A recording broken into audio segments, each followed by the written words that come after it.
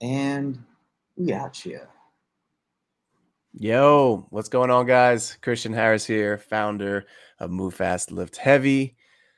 I've got my co-host Joseph Roscoe in the building with us, and we're gonna get live and we're gonna go talking about these quarterfinals workouts. But before we get into that, you can find all things Move Fast, Lift Heavy at movefastliftheavy.com. You can check out our gear, our training programs, and more over at movefastliftheavy.com. Just want to give you guys a little current events, what's going on, what's happening before we get into this. Just finished up a pretty solid show. Last night I watched the season finale of Peaky Blinders. Closed out that series. Definitely a very solid show. Yeah, you got looking right like close. Got the Arthur. Yeah. But yeah, definitely a solid show. I recommend it. I'm the type of person that likes for there to be a few seasons of a show to be able to binge. I'm not the type to wait week to week. I can't do it. It's just it's too much waiting, you know. So What are your thoughts on that?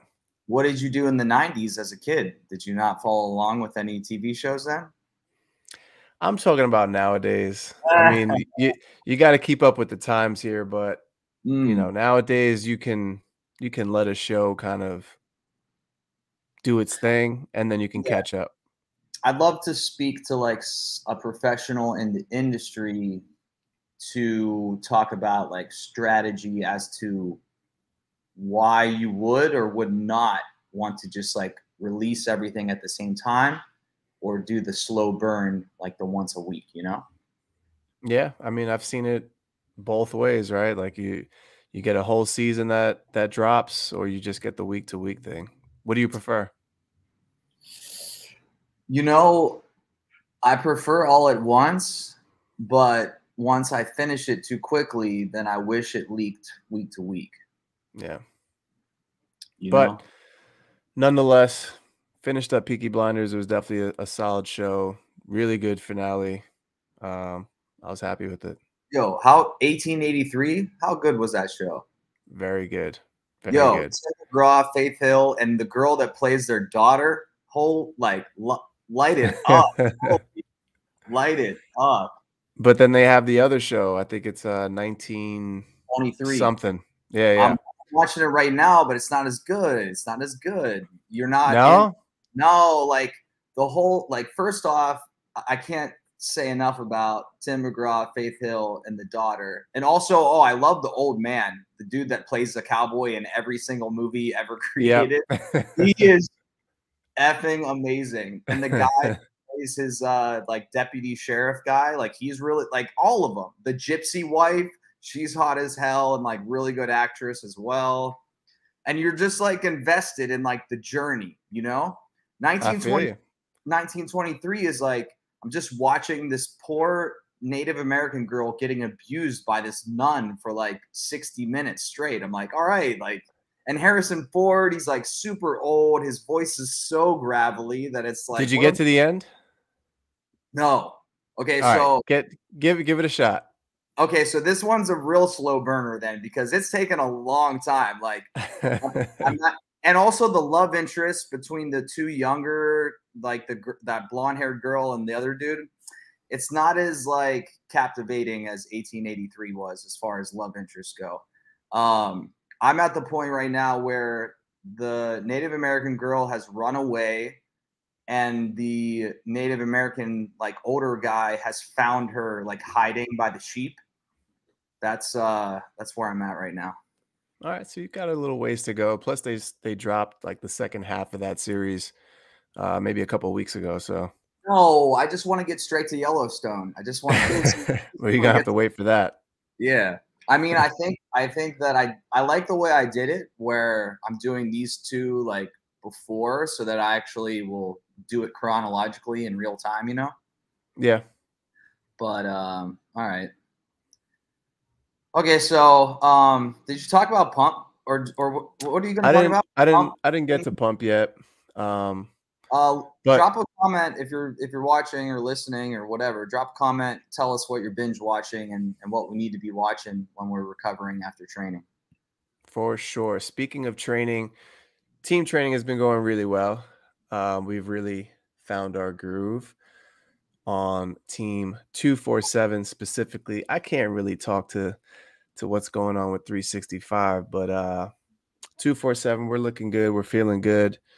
And at this point, I mean, we're kind of bumping heads right now, 247 and 365. So I don't even want to talk about those guys. Whoa, wait, why? You guys, it's a rivalry. It's brewing. Listen, it's every man for himself at this point now. Mm. We're in the thick of it. I like that because competition drives greatness. You know what I'm saying? It does. It does. So day in and day out, but we've got another week and a half before the team quarterfinals arrives, and that is going to be an extremely fun week, I think, going head to head in those workouts. So I can't wait for it. Okay. Okay. Tell us a little bit about our transition to pump, like what we got coming up that's a little bit different. Yeah, so on Monday, we are going to begin a new cycle of pump, and it's going to be heavily influenced by German volume training. It's been around for a long time. It's nothing that's brand new or groundbreaking. It's just a proven method of gains. We are going to do this for 6 weeks, and the bulk days are going to be on Monday, Wednesday, and Friday. And if you're not familiar with what German volume training is, it's primarily just a 10 by 10 superset, and you're going to use basically two exercises that are going to give you the most bang for your buck. So it's not going to be like 10 by 10 bicep curl and tricep push down. You're going to use your big compound lifts to get the most muscle recruitment possible, to give you the most gains possible. It is not for the faint of heart. It's going to be tough, but you guys are tougher and you'll get through it. All right, sounds promising.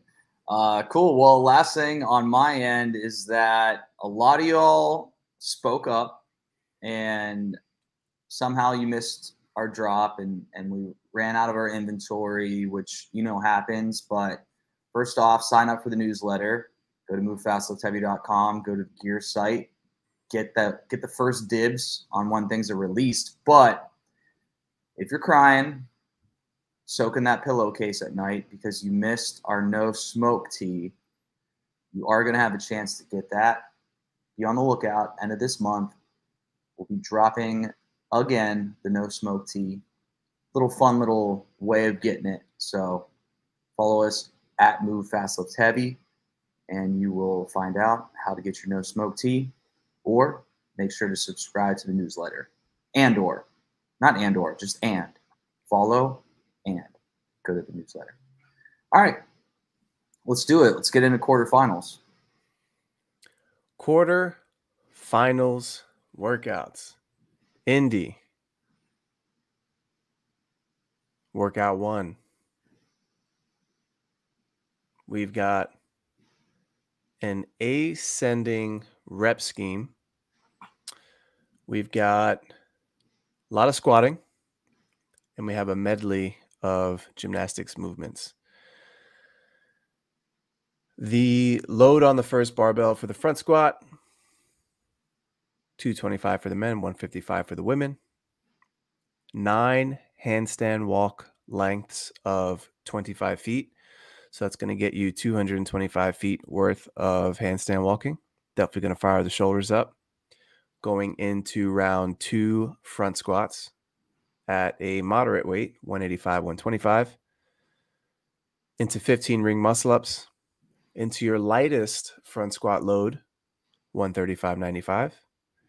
And then a new movement seen at the open quarterfinals level, 21 chest to wall handstand push-ups. Now that is something that if you are doing the quarterfinals, right, you need to have been playing around with that a little bit before getting into it, just to make sure you are meeting the standard and kind of getting yourself acclimated with what to expect. Now, by the time you actually get there to that point in the workout, your shoulders are going to be extremely fried. The 9 handstand walk lengths of 25 feet really set the tone for the rest of the workout. Your shoulders are going to be pretty exhausted. So after those 225 feet of handstand walking, having that barbell in the front rack is going to gash your shoulders up and, again, just kind of leave you in a pretty raunchy place for the rest of the workout. It's a 15-minute time cap.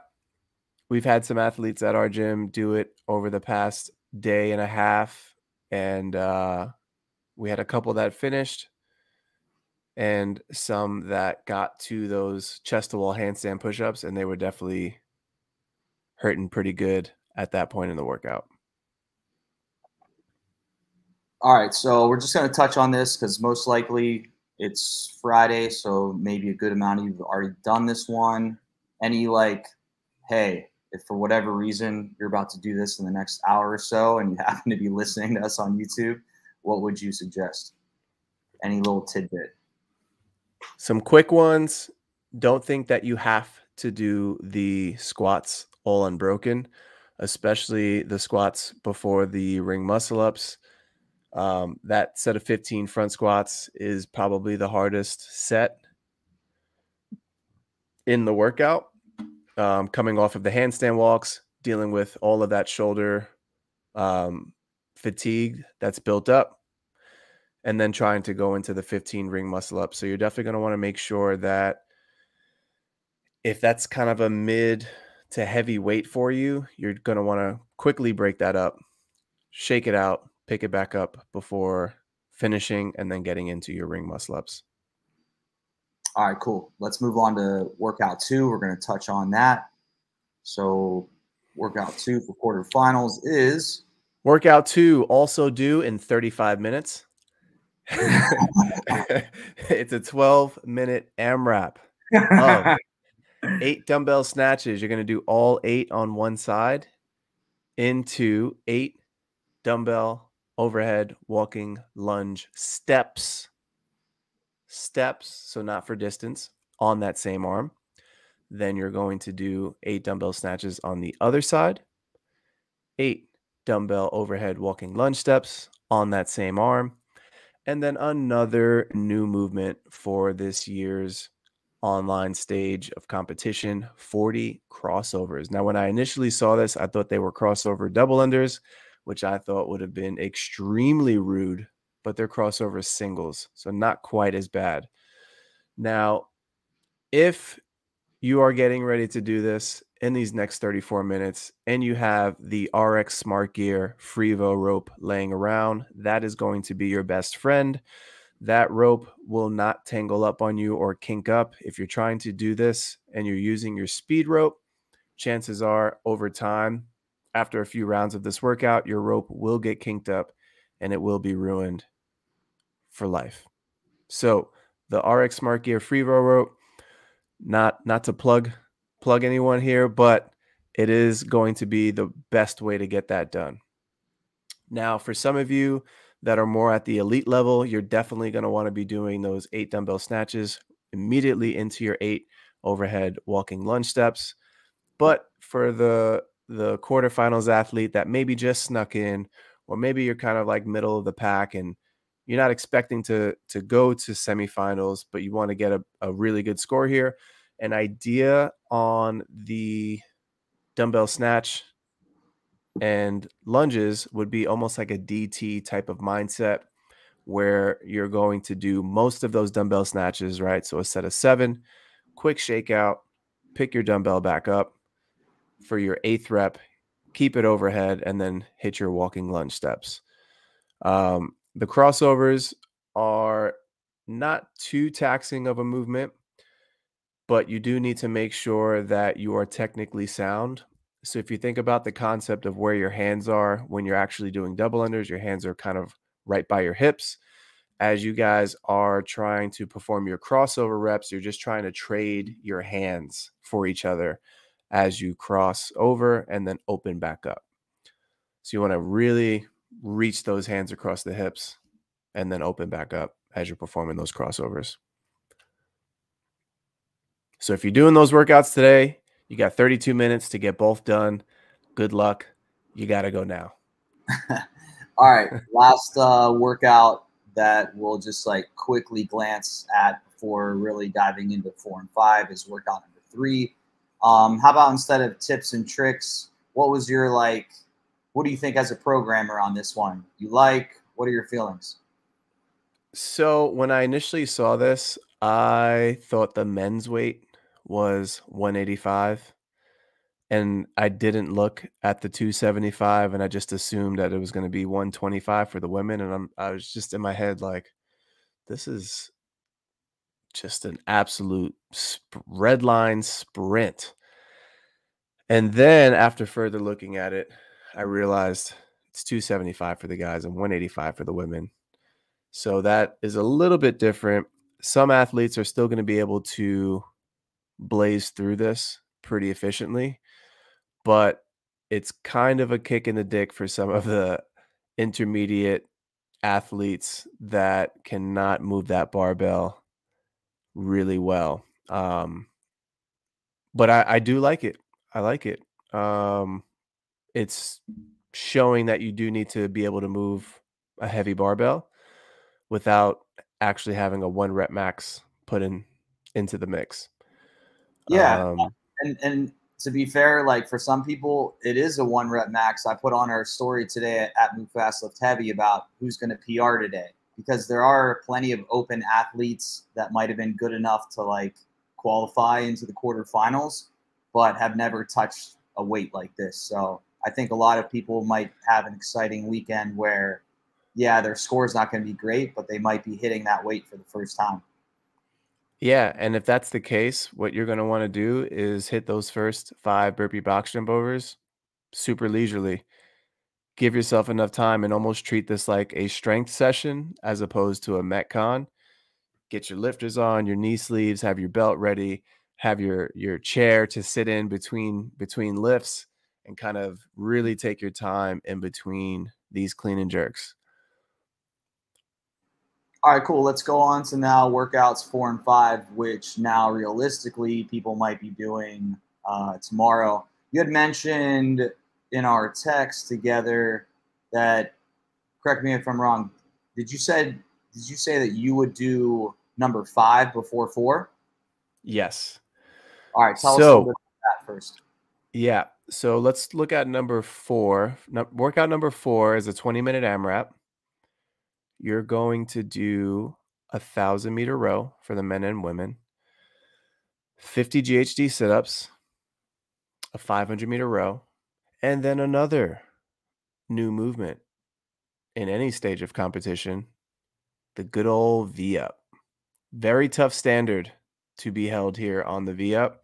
If you guys are getting into these quarterfinal workouts, please, please, please pay very close attention to the required movement standards. They're a little tricky and they really enforce you to do the V-up the right way. So if you're somebody that thinks maybe you want to try to game the V-ups, don't do it. You're going to definitely cost yourself some no reps, especially if your video does happen to get reviewed. This is going to force you to do the movement the proper way. Now, 20-minute AMRAP of these movements, super taxing on the midline. You could potentially get 3 plus, maybe close to 4 rounds in this workout. That's a lot of GHD sit-ups. It's a lot of V-ups. It's a lot of midline stability. Now, if you tax that severely going into workout number 5, can you pull up test number 5 for us? Test number 5, where there is a lot of hinging, we've got some heavy deadlifts towards the end of the workout. So we're doing 21 deadlifts, at a light load, 225, 155, 21 chest to bar pull-ups, 15 deadlifts at weight number 2, 275, 185, 15 bar muscle ups, into 9 deadlifts at your heaviest load of 315 for the men and then 205 for the women, finishing it out with 9 rope climbs. Now, if you tax the hell out of your midline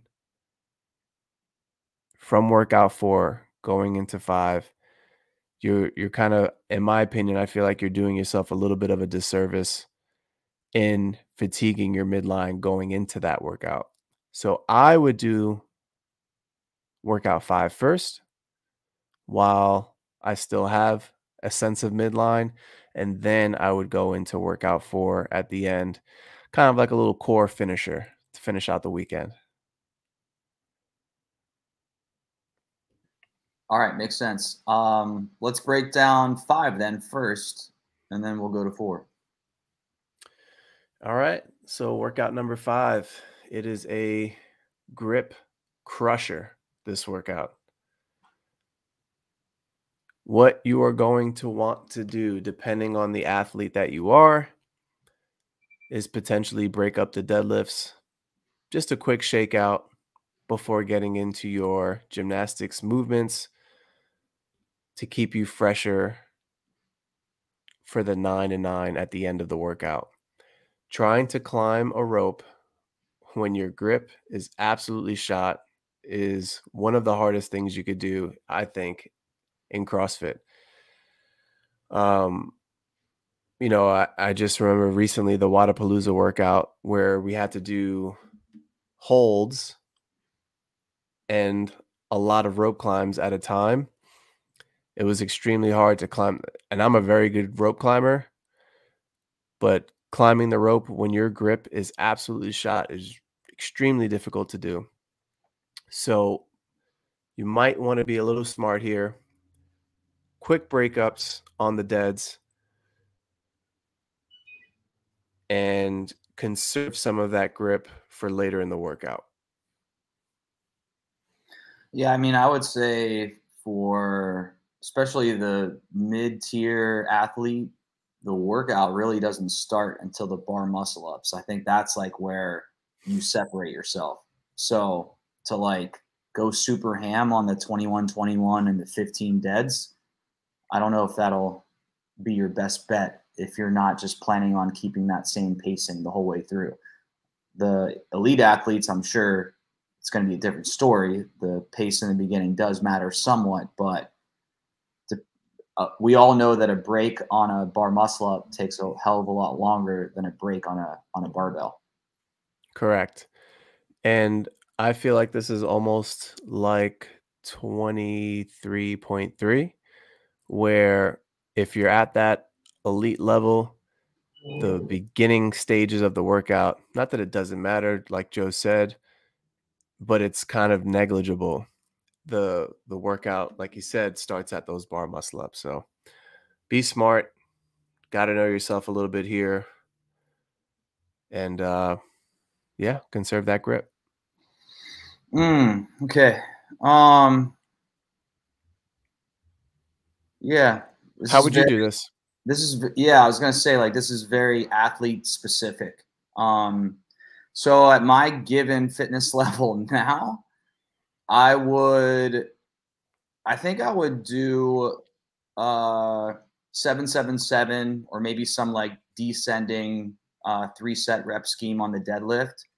The break being like you said, just literally just to shake it out and to not overload.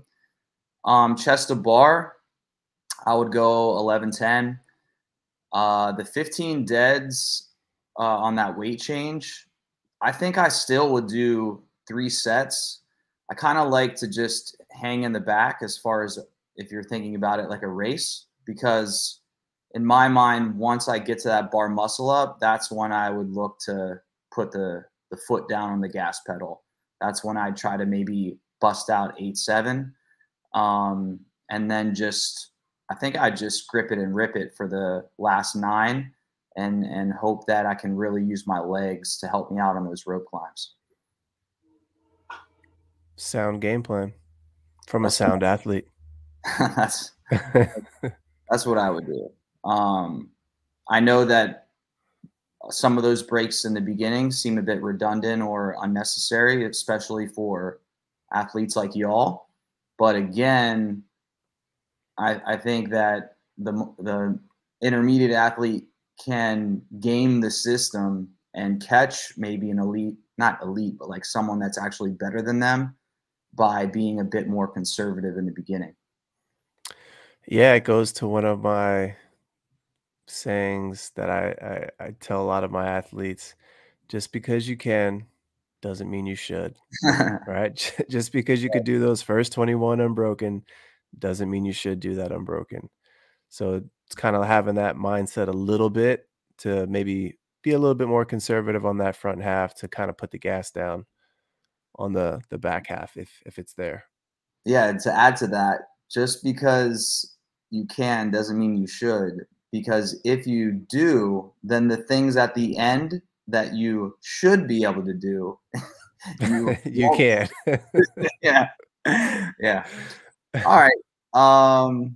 Yeah, let's move on then. So I guess the overall tip on that one is to make sure you don't come out too hot and waste the grip and the stamina of your grip and rip for the end. I'll give you two more things. Definitely make sure you guys are wearing grips. Protect your hands on the chest to bar pull-ups, even on the deadlifts. I haven't looked too far into the movement standards, but you can use your grips to kind of protect those hands from all the pulling and being on the barbell and the pull-up bar. Wear your belt.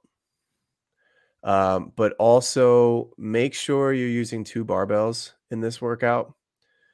21 deadlifts, you know, 21 chest to bar pull-ups. If you're doing those butterfly, it is not a lot of turnaround time for somebody to be changing the weights for your weight two barbell. So I would definitely have that second barbell loaded to your second weight to make sure that when you finish your pull-ups that you actually have a barbell that's correctly loaded to be at. All right, cool. Let's close it out with workout number 4. Workout 4. This one's Ne- like this is this is Mike Tyson. This is everyone has a plan until they get punched in the face. yeah, I mean this one would definitely hit pretty hard right into round 2. Um I'm not really the greatest at GHD sit-ups, and when you think about all of the all of the anterior muscle groups from your quads to your hip flexors all the way up through your core, there's no break anywhere. Even when you think about rowing, every time you lean back for that row, you're going to be taxing your midline a little bit, which brings me to a point where you might want to row and try to stay a bit more vertical as you are going through your drive instead of leaning too far back. Because I've actually had workouts where I've paired with GHD sit-ups and toe to bar, where on the lean back of the row, I'd actually cramp up in my abs. And then at that point, I'm kind of good for nothing, right? You got to kind of like stretch out the kink that develops in the abdomen.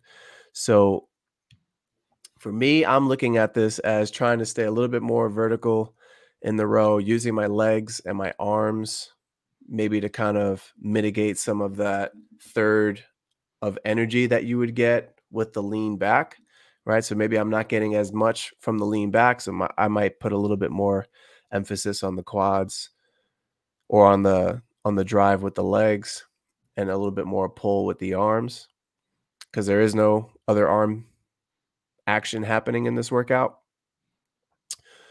GHD sit-ups, I would probably do 25, 15, 10 for as long as I could, just quick breaks.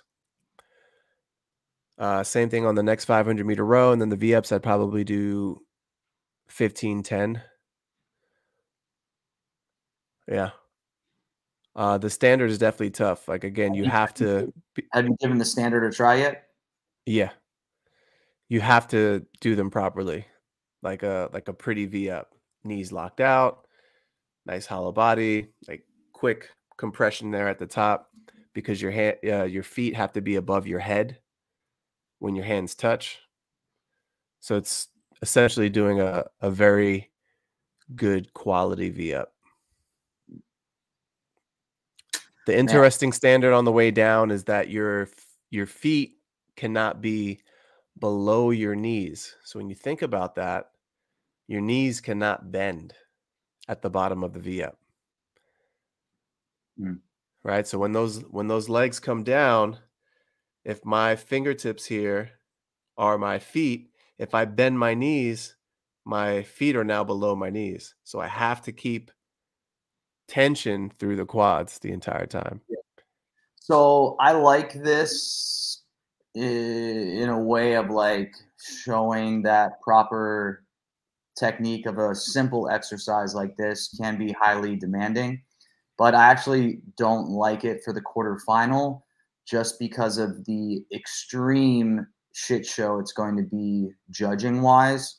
So I think that unless you're requested for a video verification, there's going to be a lot of discrepancies on the leaderboard.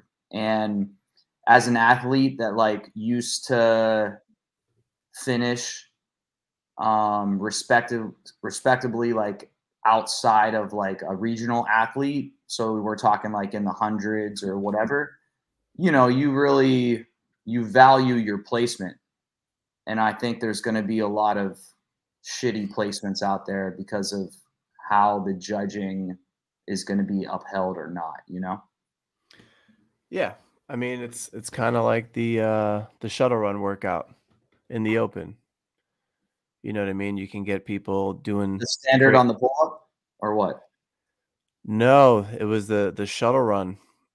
There were people that were like gaming it and walking the shuttle runs and putting up these absurd scores because they were basically walking the shuttles and then like blasting out the burpees. Hmm. Yeah. Okay, yeah, I'd have to watch that because just hearing you say that, I still would think that the walking would take it would take too much time, but I guess not. When you think about how fast you can actually go if you're doing like pop down, pop up for a burpee pull up, as opposed to like step back and down, step up and in, jump, and kind of do that motion, Yeah. especially on the sets of like 20, 25, and 30. But if you're like springing up and down really quick, Okay. yeah. Well, then, power to them. They didn't necessarily cheat. However, people's standard on how they measured their hands to the bar was a lot of BS. Suspect. It Yeah. was there was some. I was like, wow, I can't believe you posted your video because like you would reach up and your freaking wrists would be touching the pull up bar. True. Um, Anyways, all right. Yeah, this one to me is the most dangerous of all of them because like 20 minutes is a long ass time. This is a workout that is not common, so it's not like you have a lot of data to like know your body. So I feel like that 10-minute mark could hit and you could be like, "Oh, I came out totally wrong on this." Yeah, I mean, if you follow our program, you know we do plenty of GHD sit-ups. We actually did one not too long ago. It was from main site. Um, I believe it was 50, 40, 30, 20, 10 calorie row GHD sit-up. We've also done another one that was very similar to this. So you know, if you follow the program, you're definitely prepared That, for it. that double dip though of the V up, it's like it's the double dip action. That's the Hmm. difference. That's the difference Yeah, because they both screw each other. they do. This is an incestual workout. To Well, be looking at these workouts, I think for those that are doing the age group qualifiers and the team workouts, definitely play around with some of the more uncommon movements that they've released in these tests, just so that you're buttoned up going into those other workouts and nothing takes you by surprise here. all right. So great segue. You're a team athlete. You all have a slight advantage, perhaps, of seeing these workouts. Just like you said, if you're a team, an age group, a team athlete, you do you think? Are you assuming that very like these movements are going to be in your workouts, or do you think he'll throw a curveball? I think there will definitely be a curveball. We're going to see some synchro movements of all of those movements that are brand new to this stage of competition. I don't see him adding any of those in as a synchro aspect. I could see them being put in there if it is, a relay style workout. I'm talking about for teams. Age group, y'all could definitely see these movements specifically. But as a team athlete, maybe if there's a relay style workout, we could see them, but I don't see any of those being thrown in as a synchro component. Got it. Yeah. All right. Well, so my key takeaways here: save yourself for the rope.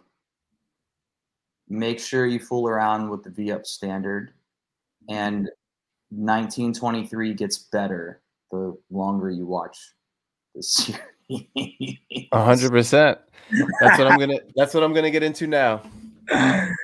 All right, man. Anything else before we go? That's all I got. That's all I got. Okay, best of luck, everyone. If you're in the midst of doing the quarterfinal, or if you're on a team, you should hit up Train with CH. We have team variations of everything that Christian and both MFLH teams are doing. So if you want some guidance on how to put together team training style workouts, Christian has plenty of experience as a 3-time qualifying games team athlete. That's right. Yep. You got the one cancellation, the one blip last year, right? 3. And then 2016. Okay, so 4-time. Sorry, 4-time. 4-time. 4-time. All right. And if you're sick of this CrossFit stuff, hop on that pump with CH. Monday's a great time to get started. Again, we're doing this German volume training. It is going to be a lot of bang for your buck. Totally worth it. That's the train I'm riding. I'm on the pump with CH action coming up Monday. I'm here for the pump. A little bit of a conditioning at the end, still get that little sweat on, but I'm trying to look good here in this Miami Beach. You know what I'm saying? And I'll tell you what, a couple quick little things here. I did only half of Monday's session after my Wednesday CrossFit training pieces. And so it was 5 sets, 10 reps, incline, bench press, rest 90 seconds, 10 lat pull downs, rest 90 seconds. I did 5 sets of that. Right. If I had to do 5 more sets, I don't know, y'all. It's going to be tough. Make sure you guys choose the right weights. Okay. Choose the right weight. Well, good luck. Good luck out there. Until luck, next Joe. time. I'll let you know. I might be doing the next episode lying down because I can't even sit. You can't even sit. My legs are so shot. All right, y'all. Christian, have a great weekend. You too. Later, y'all. Bye.